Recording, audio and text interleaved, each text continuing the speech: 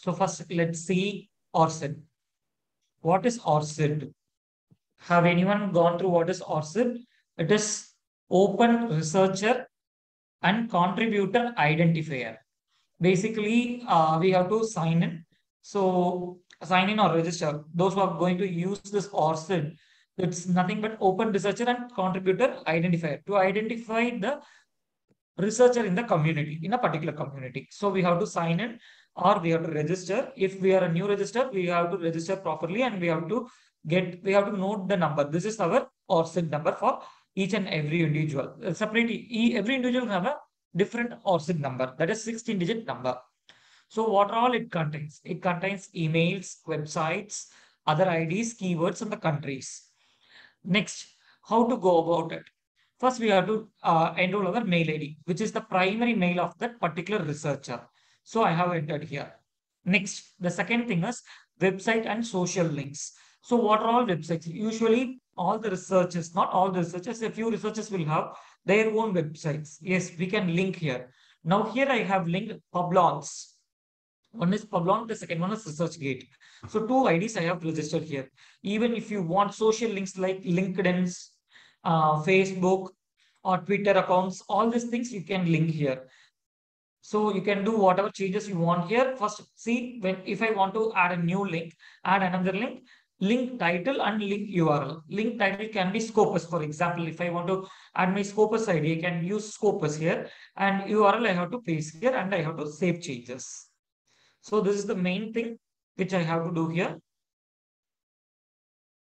The next one is other IDs. Here I have included my Scopus author ID. And one, if you want, we can add here and save changes. The next, very important for a researcher to be identified in the research pool. If I'm a researcher in stem cells and regenerative medicine under orthopedics, I have to add what are all the keywords to identify me in the community. So I can add n number of keywords here. Then countries, which all the basically we belong to India.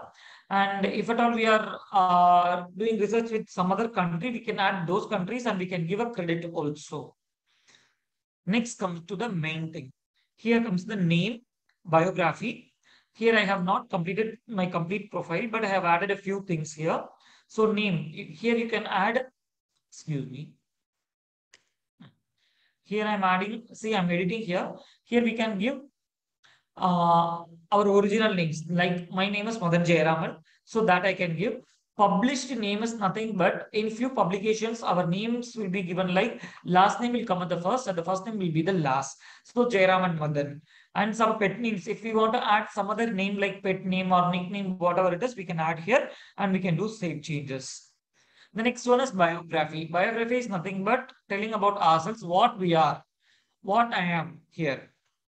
So basically, I'm an orthopedic surgeon, research scholar. I'm doing a research on stem cells and regenerative medicine. All those things I can add here as a short biography. The next thing is activities.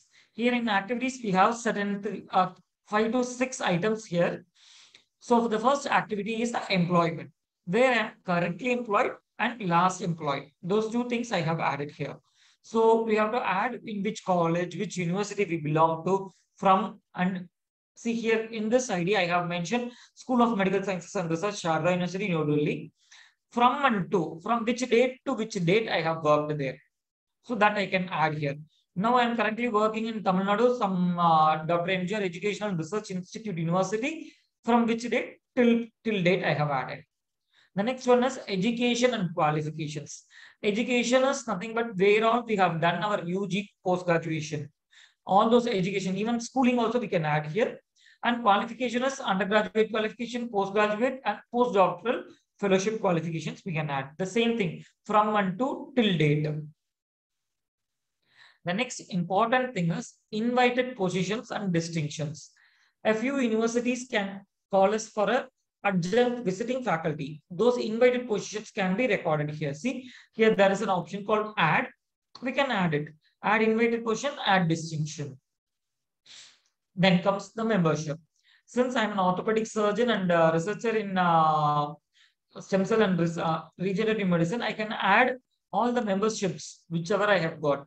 So I can add Indian Orthopedic Association membership, Tamil Nadu Orthopedics, Delhi Orthopedics, then Indian Stem Cell Study Group, International Association of Stem Cell and Regenerative Medicine.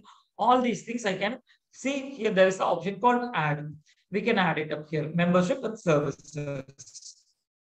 Next comes the funding. Yes, I'm currently involved in a lot of funded projects by Korean University. So I can add those fundings here. See the manual link, search and link.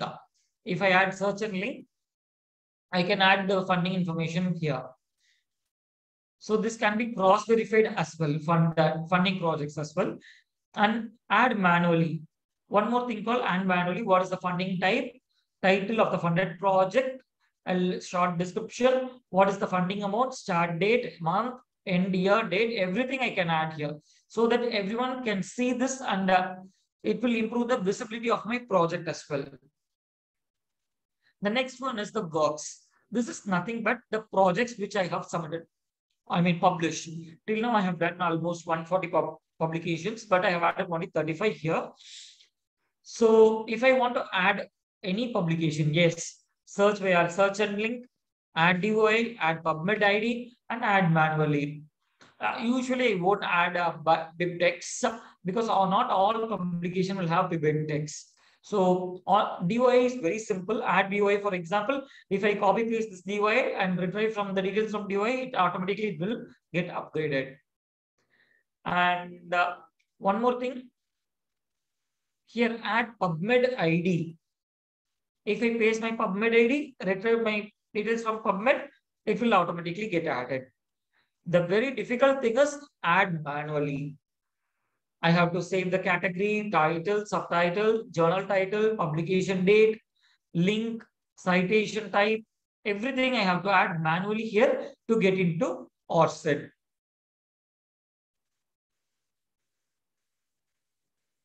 So we can add whatever we want to add, or if we want to retrieve from PubMed or DOI, we can retrieve it and we can put it here. The last one is peer review. So a few journals will ask whether this review has to be shown endorsed in PUBLONS or ORCID. Yes, if you give ORCID, they will give the review activity. This is the journal cell communication and signaling. They have given the review activity here. If we want to sort out in the order ascending to descending or descending to ascending or month-wise, we can do accordingly. This is in brief about ORCID. And the next one is PUBLONS. See, this is PUBLONS. First, I will, if at all we are having, I'm logging out and I will log in again. If at all we are having any PUBLONS ID, we can register log in directly, or else we have to register. Now I'm going to log in. So we can use login via mail ID, or else we can use via Facebook, Google. This one is ORCID ID, Hangout, or LinkedIn. So I have my ID password and signing in. PUBLONS is the part of Web of Science community. And this is our Web of Science researcher ID, ABB. This is my ID, ABB8464-2020. And this is the home page which we are seeing. So dashboard summary. If you go to the public profile, yes, it will show how many publications is linked with PUBLONS, how many times cited, H index, and verified reviews. So this will be there. And this is the overall summary. And a metrics will be shown. What is the H index for each and every year will be shown here. And what all the documents comes under Web of Science, how many times cited, average citations per year, everything will be shown here. So this is the general metrics. And the next one is publications. Here, what are all publications has been included here. I have entered only a few publications here, so it is showing here. I will tell you how to add it up in the subsequent things. The next one is export PUBLONS CV. If you want PUBLONS CV, yes, you can export from which date to which date, in which format you want, what all metrics you have to add in a CV, you can add it up. The third one is citation map. This is just an overall view of the whole world where all the citation has been happened. This red one shows where the original study happened. Then the blue one shows where all it is getting cited, being cited. So you can go very depth up by zooming in and zooming out. If I zoom in, for example, I'm zooming in India. Sorry.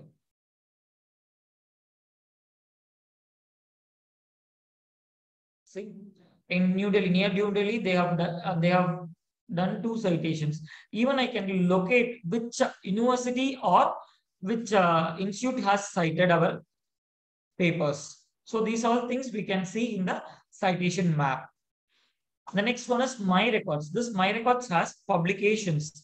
Here I can add all my publications depending upon the title, author name. If it is Web of Collection, yes, I can do Web of Science collection. All those things I can put, I can add. See, as of now, I have done only a few things. Remaining things we can add it up whenever we require. But it is always good to have a complete cited, completely filled PUBLONS or ORCID profile for the research community to see and to increase the impact of our research. The next one is peer reviews. How to get a review added here? For example, if I'm doing, I'm the editor, one of the editor in International Journal of Orthopedic Rheumatology. Now, if I'm reviewing a review, I'll be given a manuscript to review. I have reviewed now. I have sent it back to the journal. Now we have to ask the journal editorial go, not the editor, managing editor. There will be a managing editor from the publication side. So if I ask them to send the review acknowledgement, yes, they will send in our mail ID. From the mail ID, we can directly transfer to PUBLONS at the mail ID called edits@publons.com. We can add in that way. That will be easy so that it directly go to PUBLONS and PUBLONS will directly add our review, whatever peer review we have done. The second thing, how we can do is add a review. This is manual review. We have to write journal name, all the things we have to add here. Then it will it is a two-way process. It will directly communicate with the journal and the journal has to give approval. Then it will be added into our profile. That is